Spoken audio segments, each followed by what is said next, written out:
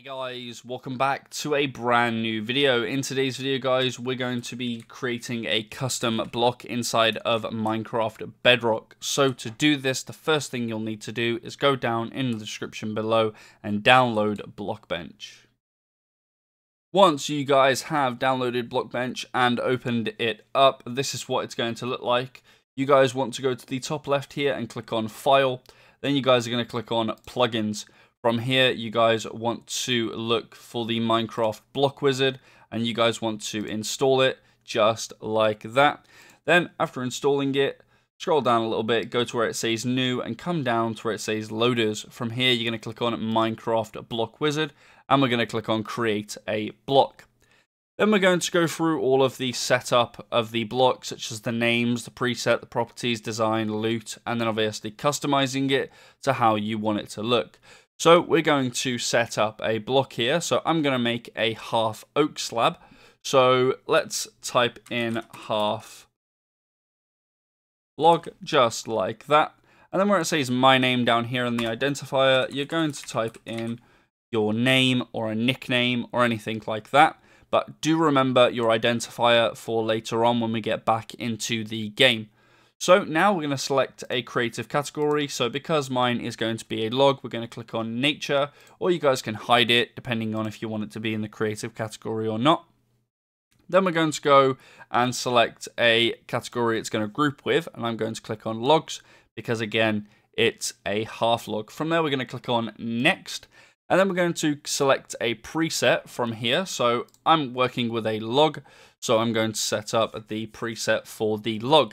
Now, if you guys are working with glass or a glowstone, or if you're creating a flower or some sort of ore or a block that can't be mined like Bedrock, you guys can select up here, or you guys can select a log if you're trying to create something like I am, or you can select a lectern if you guys want an interesting shape that you can put books on. But again, you guys can select any other presets here. We're going to be clicking on log. Then we're going to click on next, and you've got a bunch of different properties here that you can set up, so you don't have to work with any of the JSON. Blockbench will do that for you. So for the rotation, you guys can click on the drop down here and select the rotation that you want for your block. So you can either have no rotation, so it will be exactly how the block is. You can have cardinal like a furnace, so it will face the player however you are placing it, but you can't place it obviously looking up or looking down. Or you can have it like a piston where it can look any direction, up, down, northeast, south and west. Or you can have it like a log where it can place depending on where the player is facing. So we're going to click on pillar. Now the collision, because we're making a slab here, we're going to click on slab, but you guys can select a fence post, a flower pot, carpet, or no collision, or just a full block collision if you're making a 16 by 16 block. But I'm going to make a 16 by 16 by 8 block, so that means we're going to be creating a slab. So our collision box is going to be slab. Now the selection box, I always do same as collision, but if you guys want something different, then obviously you guys can do that as well. But I'm going to click on same as collision. Now the selection box is something that you're going to, when you look at the block, it's going to have that box around it, that little black box. So like, you know, when you're going to use an axe on a tree, you obviously press LT and you can strip the log. That little box that you see around it, if it was a half slab and you tried to strip it, obviously, if it's a full box and you're trying to strip a half slab, it's not going to look very nice. It's going to look off, and you're going to be able to press LT in the air. So obviously, yeah, just make sure you select the selection box, the same as collision, if you want it to look a little nice. A little more nice. Now, you guys can select whether it's mineable or not. If it is mineable, you guys will be able to set up a destroy time. I'm going to make my destroy time 0.2. Now, this does not include creative mode destroy time, because creative mode is instant. This is obviously depending if you're in survival or not. But if you're in survival, then you guys can set up the amount of seconds it takes to destroy. Mine is 0.2 seconds, but you guys can set this up to 5, 6, 10, even 100 if you want it to where, you know, it takes forever to destroy. As you guys can see over here, this will be a little animation of how long it will take. But I'm going to put mine as 0.2.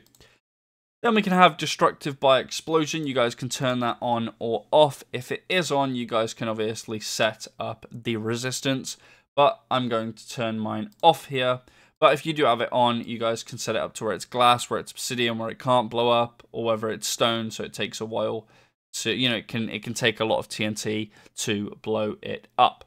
But I'm going to turn mine off. And then we can set up some friction here. So my friction can be either like soul sand, where it will slow us down when we're walking, or it can be like ice, where it's absolutely slippery, it's got no friction whatsoever. But we're just going to make it normal for now, which is 0.4 friction. Now we've got a thing down here called flammable. So because it's wood, we're going to be leaving flammable on, and we're going to leave it as the normal flammable options, which is obviously the percentage of catch to when it, if it's going to catch fire or not. When there's fire near it, that'll be 5%, and the fire destroy chance will be 20%. So that is it. We can now click on next, and now we can set up the design for shadowing and lights and also transparency in the map color. So this is where it comes down to like the niche sort of things. So obviously we've got the face shadowing and we've got the ambient occlusion here. This is just to do with shadows. So if you guys want nice shadows on the blocks, you guys can obviously leave these on or off depending on what you guys want your block to be like. You guys can have it emit light if you really want to, or you can have it emit no light or just some light depending on if you want it in the middle or not. But because ours is a log, we're going to set it to 0. If it was glowstone or a light block, then obviously you can set it to a light level of 15. But I'm going to set mine to 0. And then we've got light dampening. So is light going to pass through it? Is it not? If it was glass, obviously light dampening will obviously be a little less. But because it is a full block, we are going to be leaving that as 15. Then we've got the transparency of the block. So if you're making something that has like a door, for example, with glass on it, or if you're making a window with a frame, so the block's like half transparent, half not, I would recommend using blend. Or if you've got a load of different see-through parts and a load of different solid parts, I would recommend alpha test, which is a little better than blend. You guys can mess around to see which one you guys like the best, but I would recommend alpha test as it's been the least buggy with alpha test. But because we are making a solid block with no transparency, we're going to be clicking on opaque here, so we're going to click on that. Then we've got the map color. We're just going to set it as a bright red, but you guys can obviously understand what this does. When you look at a map, it's going to show what it is and what color it is on the map, but you guys can set that up to whatever you guys want. And then the sound is going to be what it's going to sound like. So because mine is going to be a half oak slab, we're going to set it as wood, but you guys can set it to be glass, grass, cloth, metal, stone, all that sort of stuff, but we're going to set it as wood. Then we're going to click on next. Then from here, you guys can select custom loot, so you guys can add pools if you guys want to make lucky blocks, if you guys really want to do that, or you can set up default loot, which is going to drop the block itself when you break it. So I'm going to set up default loot, and then we're going to click on next. Now from here, this is where you can ask Blockbench to either put it inside of a pack that you already have. You can export it as an MC add-on, which means you can share it with your friends, or you can export to folder, which means that Blockbench will create a pack for you. So that's what we're going to do. We're going to click export to folder, and then we're going to set up the pack name. So I'm going to type half logs, just like that, and then we're going to type in the pack authors, which is going to be soulless. And then if you guys just want to select an image for your pack, you guys can do that, or if you want Blockbench to create one for you, you guys can leave it blank. Then you guys can click on next, and this is where you guys can mess around with the shape and texture of your block. So I want mine to be a half slab, so we're going to half the oak block.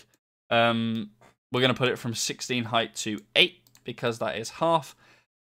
And then we're going to mess around with the texture a little bit here. So we're going to add some red dots in the corner. Why not? Doesn't look that great, but why not? We'll do it anyway. And obviously, you guys can mess around with the texture here all you want. But as you guys can see, we've added some red blocks and we've made it half. Now from here, if you hold Control and then press S, as you guys can see, we've got saved as halflog.geo, just like that.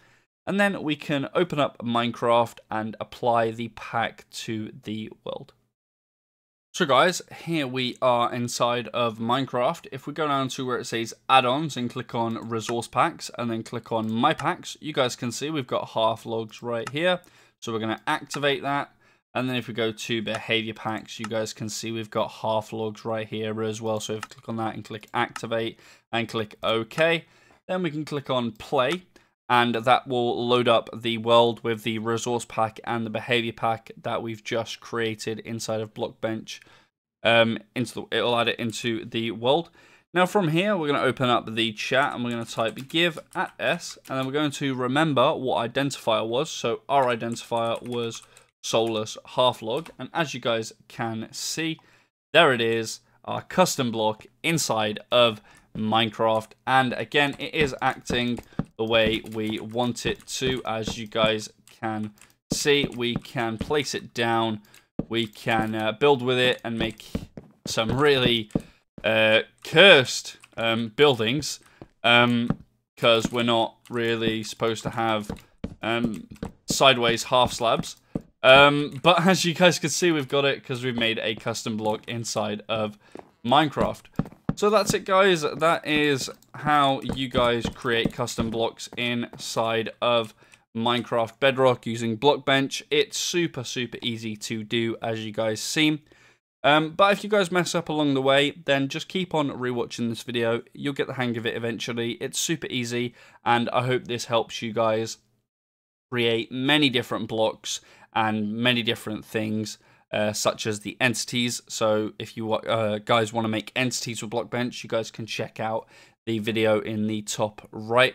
But anyway, guys, if this video did help you and taught you how to make custom blocks inside of Minecraft, then please do leave a like on the video. Comment down below what you guys want to see more of on this channel. And don't forget to subscribe so you never miss another upload of mine. But anyway, guys, it's been your boy Soulless. Don't forget to stay soulless, and I'll catch you guys in the next one. Peace.